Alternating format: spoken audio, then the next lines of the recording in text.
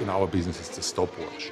If we win, financial success is going to follow. This is just like a normal business. The only difference is our bottom line is result on the racetrack. The spring break is over. It's time to go racing.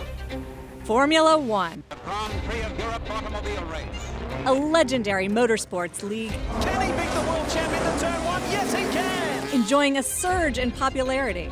Move in a little bit. The US has gone crazy and has woken up to what Formula One is, so it's flying. We've got a lot more newer, younger audience now. People are really excited about the sport and where it's going.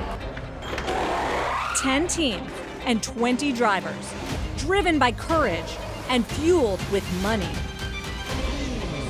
Can you put a price on the cars? They cost about $50 million to develop, and they're a couple $1 million to actually build one. A global sport being reshaped by American investment and strategy. Today, I don't think you could buy a team for less than $750 million, and the top teams are valued $3 billion. So that's a total change. And now in Las Vegas, making one of its biggest bets ever. When you look out on the strip right now, what do you see? I see what is going to be absolutely lit up in an incredible spectacle.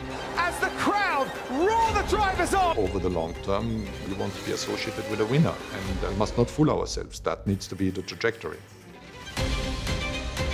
This is the business of Formula One.